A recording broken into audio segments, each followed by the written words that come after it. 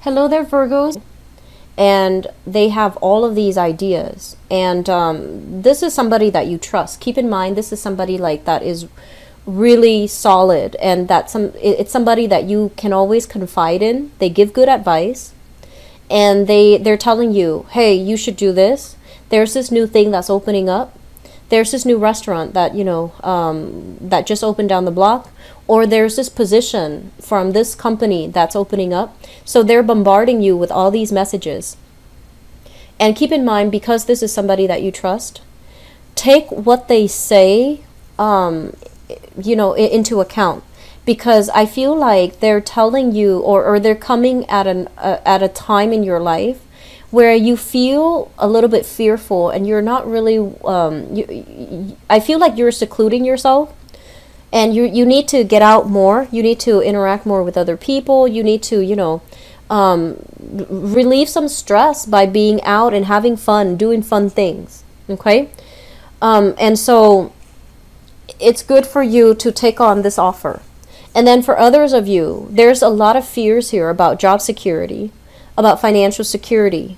You have more than enough, but I feel like job security is more like it, where you're just like, I would love to apply for that other position that you told me about, but I'm here, and here is stable, here is safe. I'm not going anywhere. So I feel like that's what you're dealing with. And so I want to say that this person is a messenger. It's serving kind of like as a spiritual, is bringing in spiritual advice for you. And I honestly feel some of you, your intuition has, it's like your higher self, your spirit guides have been telling you, do this, do that. And you're just like, no, I don't want to. I feel safe here. I'm going to stay here. And I want to stay here for another 4 months. I want to stay here until the end of this year. I'll wait till next year before I'll do something new. And so when those nudges of intuitions are not being taken seriously, those messages will be transposed over, and they come in as physical people reiterating the message for you. So I feel like if you've ignored it before from your spirit guides, it's coming in physical people. And these people are people that you trust telling you to do these things. So you need to make a move. You need to start moving. Okay, Virgos. So you show up here as the Four of Coins. And the Four of Coins is, that what they say, that miser. He's holding on very, very protectively to his position, his stance, his ideas, and he's not budging. He's not really, in a way, it's very stagnant. And also in a way, it's very like, the focus is so much on security, job security, financial security. It's so focused on, maintaining the status quo, not doing anything to rock the boat, not venturing out, not allowing new opportunities to come in, and just being content with the status quo, that we allow our lives to stagnate. We allow opportunities to pass us by. We kind of like close some doors on things too prematurely. So I feel like someone is coming through to kind of like help you bust out of that sense of stagnation. Take it seriously, okay? Because I feel like you've been getting nudges for quite some months now, Virgo, and this is the time for you to take this person seriously. I feel like this person is telling you about a job, is telling you about, here's what I'm doing and it's working out great. You should do the same thing. You should do exactly what I'm doing. And you're just like, I'm not ready. I need to stay here for another few months. I need to figure things out on my end. And I'm going to do it in the future. I will. But I don't feel that you're taking them seriously. Or I feel like you're weighing out the options, and you're just like, there are too many risks, too much uncertainty. I can't really do it. Okay, so be careful about that. I feel like you need a change, and you've been needing a change for quite some time. So do it when it comes in. Don't procrastinate on it any longer. The second message that I'm getting here is, it just feels to me like there are a lot of opportunities for socializing around you, but I also feel like, the work environment, maybe you're a parent, you have children, you want to spend time with them, and you don't trust. I feel like a little bit of a paranoia coming in. It's almost like if I want to go out, I have to get a babysitter. I don't really trust the babysitter. I don't really trust, daycare facilities. I know that I should do it by myself because I trust myself with my own kids. So I feel like you're hesitant about leaving your little ones in the care of strangers just to go out, or you feel, honestly, I feel like you feel like a little bit selfish doing that. Like you need to get out and decompress and, just relax. And so leaving your kids, for 2 hours, I feel like it's okay. But I feel like you feel guilty and you don't want to do that. Or you feel guilty. There's some guilt here as well.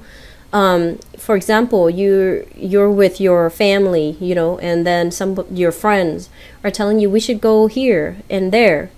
And there's that element about, I have money to do it. I have money for recreational things. But I should invest my money in taking care of my kids and investing in taking my kids out. So you're denying yourself a lot of opportunities, mainly because of guilt, okay? Be careful about that, Virgos. You work yourself to death and you deserve to, splurge a little bit. You deserve to have a few like guilty pleasure things, and you deserve to, clear your head by going out with your friends. That's within your right. So don't justify it by feeling guilty, or don't justify it in a way that's not healthy, I guess. So the third message I have here is okay, so I'm seeing something about networking, okay? Networking with people who are in a higher position. So I feel like a lot of people in your work environment, they really respect you. So even if you just got into the company, for example, I see you like rubbing elbows with other people that might be in the upper management position.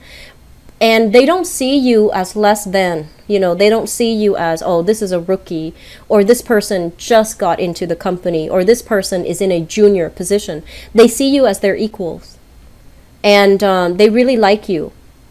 And I also feel like, because of that, it would be good for you to, maintain those contacts, mainly because they can help you get places. They can help you get projects moving. They can help you land a better position as well. So, maintain those relationships. If they're asking you, oh, do you want to, have like, have happy hour with us, or go to happy hour with us, and you're just like, I don't know, I'm the only one in this position, everyone is higher up, I don't feel like it's right, and I feel like I'm overstepping my boundaries. I feel like you should go, because it seems like they might be grooming you for new opportunities, or they want your inputs, or they want your ideas. Okay, so there's an element here about hierarchy within the workplace where you feel it's not appropriate. But I feel like it's still going to be good for you, okay? If, on the other hand, if someone is making a pass at you in the professional front, that's definitely not okay, and we know that, right? So I'm not worried about you making the wrong decisions. It's just I feel like if it's people that you're rubbing elbows with and you feel safe with, and they want you to just hang out for happy hour and things like that, then that's fine, okay? So the last message that I have here, I feel like there has been some type of, it just seems to me like, it just feels more to me like conflict at work, or conflict with a specific person at work. I'm feeling a very strong fire sign. So this is Sagittarius, Aries, or Leo. For some of you, I feel it's a coworker kind of like invading your space. For others, I feel like this is a family member as well, possibly a mother figure, father figure, or somebody with children, okay, like within your family. And there's a lot of, there has been a lot of disagreements with this person in the past. And I feel like, things are very cyclical. I'm thinking of Sagittarius as I say this. That's Sagittarius, Leo, both of those come up very strongly. So I feel like the conflict is very, you feel like they're a little bit reckless. They feel that you're too cautious. So there's this conflict here brewing between the two of you. I do sense that they're gonna back off. Okay, I feel like they're going to back off. They're going to listen to what you're saying, and they're going to take what you say to heart. So there's kind of like this coming together, this mutual sense of like understanding each other, agreeing to disagree, and moving on with our lives, okay? So Virgos, I feel like there's a lot of things happening in your environment, but I feel that some of you could be a little bit too stuck in your ways, and so when a situation calls for compromise, try to compromise, okay? And then for others of you, branch out a little bit more, do things that can bring you personal enjoyment, and don't feel guilty, okay? Especially for new parents out there, I do sense like a lot of paranoia about leaving your kids with strangers, and you know, ask a family member to even help or chip in, somebody that you trust, okay?